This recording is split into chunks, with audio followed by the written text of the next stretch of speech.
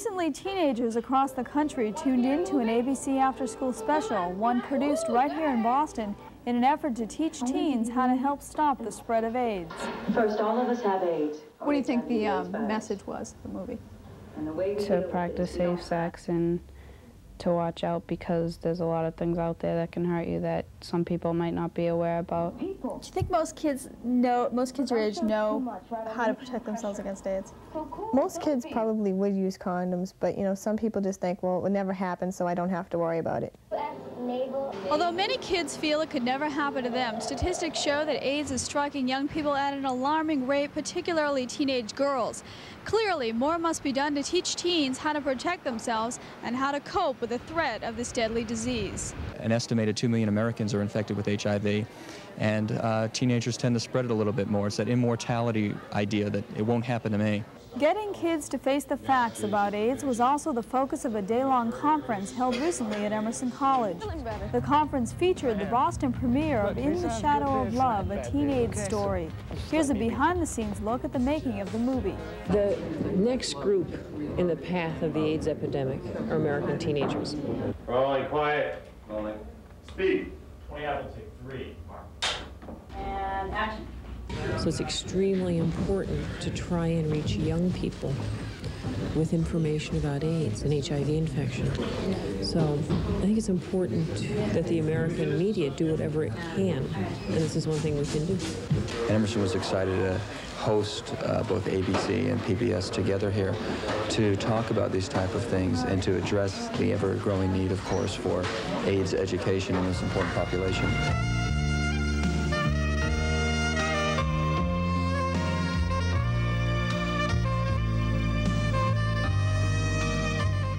In addition to the film screening, Emerson assembled a panel of experts to talk about the issue of AIDS among young people. Well, on behalf of the college, I do want to welcome you to Health Communication in the 1990s, the AIDS crisis, and to preview some of the various panels and discussions that we're going to be having.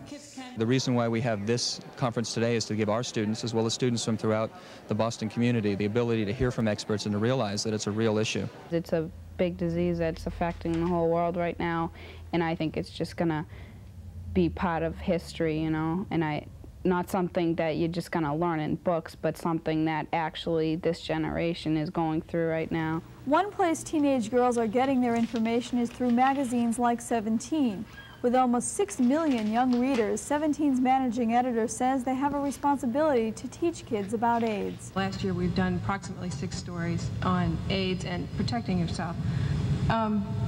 I think the most important thing we can do is constantly tell our readers specifically how to protect themselves. They know teenagers are going to read it, and if they think that, you know, they need to know about things like that, then that should be the first place to look. Experts say increased educational efforts like these in magazines and television should help to bring about changes in teenagers' sexual behavior.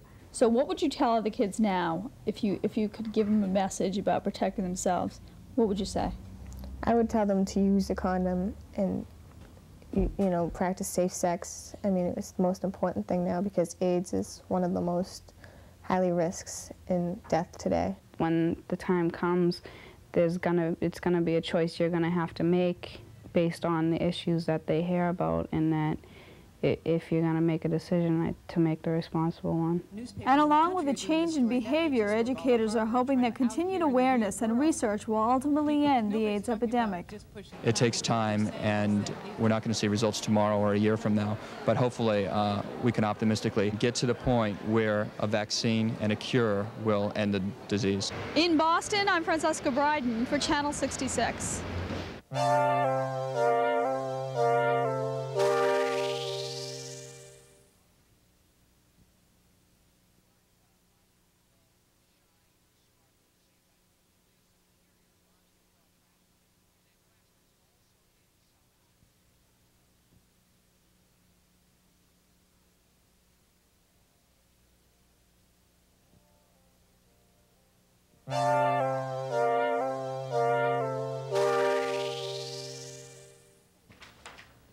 Where do teenagers get their information about AIDS? Well, according to experts, they get it from teen magazines, television shows, and from other kids. But no matter how they learn about this deadly disease, it's clear that more needs to be done to teach teens how to protect themselves. Do you think that you know a lot about how you get AIDS? Yeah, I think I know a lot, but there's always like room to find out more facts. I just can't believe he has AIDS. Do you think you know a lot about the spread of AIDS? I don't think I know as much as I could know, but I do know, I know enough, but I think I could learn more. Teaching teenagers to protect themselves against AIDS was the focus of a day-long conference held recently here at the Emerson Majestic Theater in Boston. Hundreds of high school students and their teachers turned out to learn more about this deadly disease and to talk about ways to help prevent the spread of AIDS. You hear a lot of kids talking about how you can get AIDS from deep kissing, and then you hear that you can't. Breaking down misconceptions about the spread of AIDS and allowing teenagers to ask the experts about the disease was what this conference was all about. What we did here today is we assembled a group of panelists from throughout the country to talk about the hazards of AIDS and communicating AIDS to teenagers. Why'd you come out today? Well, because I think that it's important that we publicize this issue of AIDS, especially among teenagers, because they are the next growing at-risk group. In fact, teenage girls are among those at the highest risk for contracting the AIDS virus. To help combat that trend, PBS and ABC filmed a movie at Emerson College recently to focus on the problem of adolescence and AIDS. A special screening of the film was shown to over 300 high school students. I thought you were feeling better. I liked the film. It was one of the best that I've seen on AIDS. It did seem very realistic. I've seen many films on AIDS in the past 2 years, and this was by far the best, mainly because, of course, it was up to date. It was much more sensitive than the previous films. It was, I give it an A+. Really? Did you learn anything from that movie? Well, I learned you had to be careful. I mean, you never know who has AIDS. You can't really tell who has AIDS. So I feel like you should be careful. What do you think the message was of the movie? To practice safe sex and to watch out, because there's a lot of things out there that can hurt you that some people might not be aware about. But in addition to raising awareness about the dangers of AIDS, experts are also trying to find ways to get kids to practice safe sex. We just did a national survey which said in the last 5 years condom use has gone up, and close to 50% of the respondents said that they used condoms some of the time. But what that means is that much of the time they're not protecting themselves. I think that's important that we educate them about the risks, about their behavior, about how to avoid contracting not just AIDS but all the other sexually transmitted diseases that are going around. Do you think most kids your age use condoms? For kids who are I think some of them do, but some of them, I think, just, you know, are those easy people that just think, you know, it will never happen to me, and it's wrong because, you know, they're not only not thinking about themselves, but, like I said, the people around them. So what would you tell the kids now if you could give them a message about protecting themselves? What would you say? I would tell them to use a condom and, you know, practice safe sex. I mean, it's the most important thing now because AIDS is one of the most highly risks in death today. Saving lives is the goal of health experts and educators across the country who are now working to stop the spread of this disease and to get people of all ages to work together towards ending the AIDS epidemic. Together, everyone can make a difference to help prevent this disease from spreading while we await a cure and vaccine from our scientific community. I would just say don't be risky. Don't use your judgment and, you know, be safe. What does that mean, careful? In Boston, I'm Francesca Bryden for Channel 66.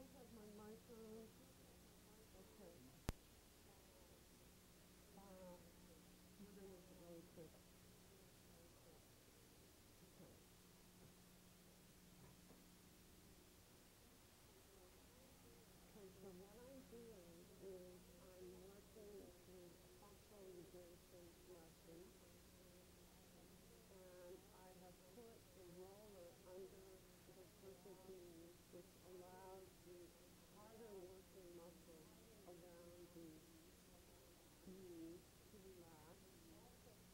And it also creates that curvature in the back so that the back can be more supported by the table. And that's what we were trying to do in the class, is to provide a learning experience for people to find in their own way how to release those back muscles and other parts of the body that were working too hard.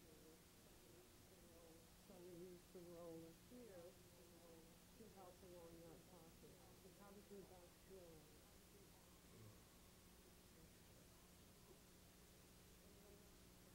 And you'll notice that as I'm working this head, I'm feeling some tension, so I don't force it. I'm just going in the direction that his head wants to go for the moment.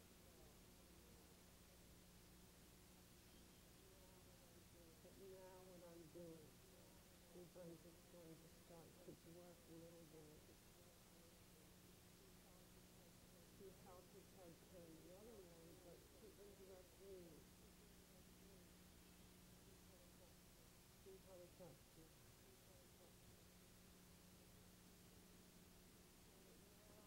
So that now his head is lying a little bit differently than it was before, in a comfortable way, not in a forced way, and I can roll it to the right, to the left.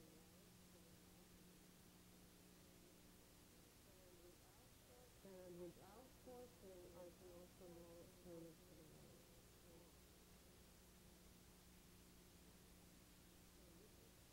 So this is how we do functionalization. And there are many different positions that we put the person in. And we use rollers and palms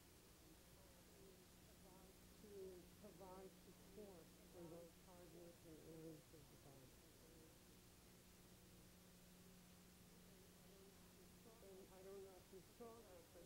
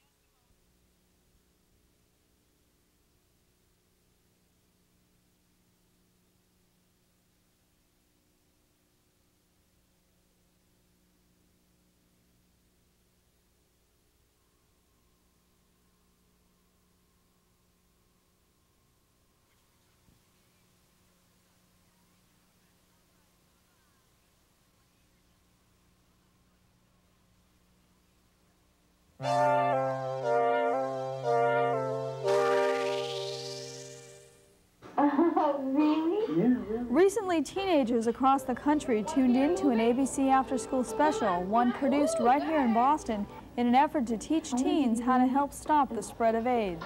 First, all of us have AIDS. What do you think the message was, the movie?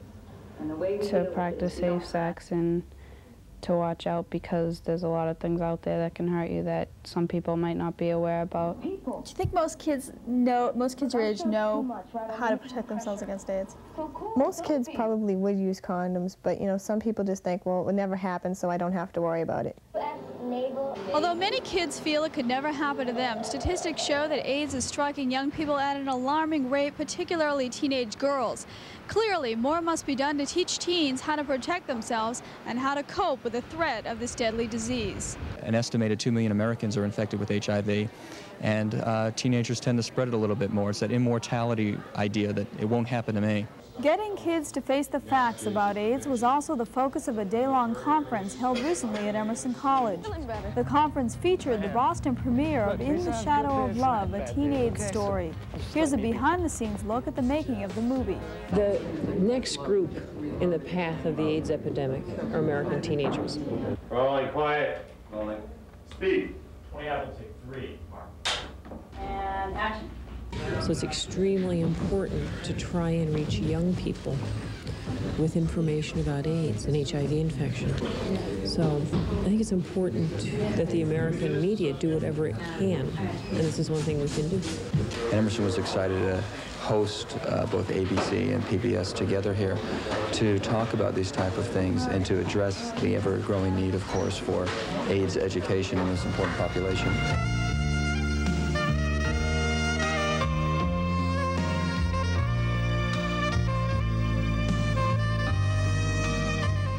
In addition to the film's screening, Emerson assembled a panel of experts to talk about the issue of AIDS among young people. Well, on behalf of the college, I do want to welcome you to Health Communication in the 1990s, the AIDS crisis, and to preview some of the various panels and discussions that we're going to be having. The reason why we have this conference today is to give our students, as well as students from throughout the Boston community, the ability to hear from experts and to realize that it's a real issue. It's a big disease that's affecting the whole world right now, and I think it's just gonna be part of history, you know, and not something that you're just gonna learn in books, but something that actually this generation is going through right now. One place teenage girls are getting their information is through magazines like 17.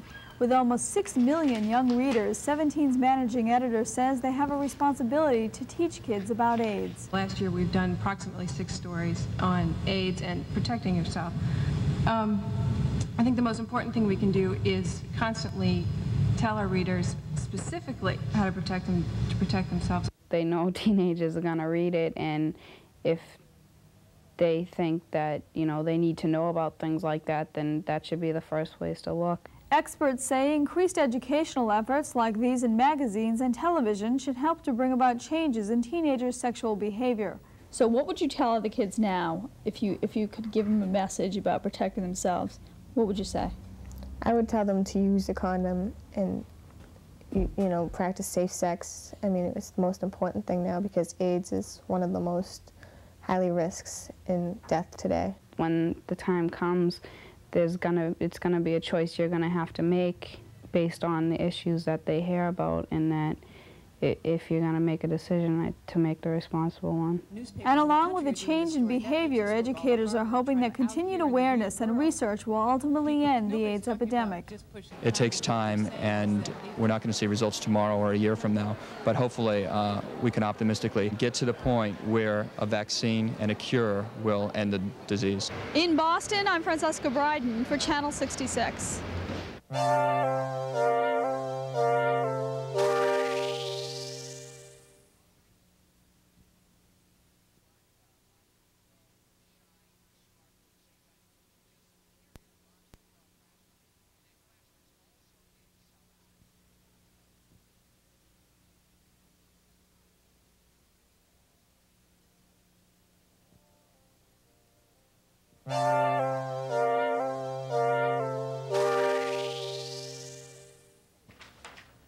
Where do teenagers get their information about AIDS? Well, according to experts, they get it from teen magazines, television shows, and from other kids. But no matter how they learn about this deadly disease, it's clear that more needs to be done to teach teens how to protect themselves. Do you think that you know a lot about how you get AIDS? Yeah, I think I know a lot, but there's always like room to find out more facts. I just can't believe he has AIDS. Do you think you know a lot about the spread of AIDS? I don't think I know as much as I could know, but I do know, I know enough, but I think I could learn more.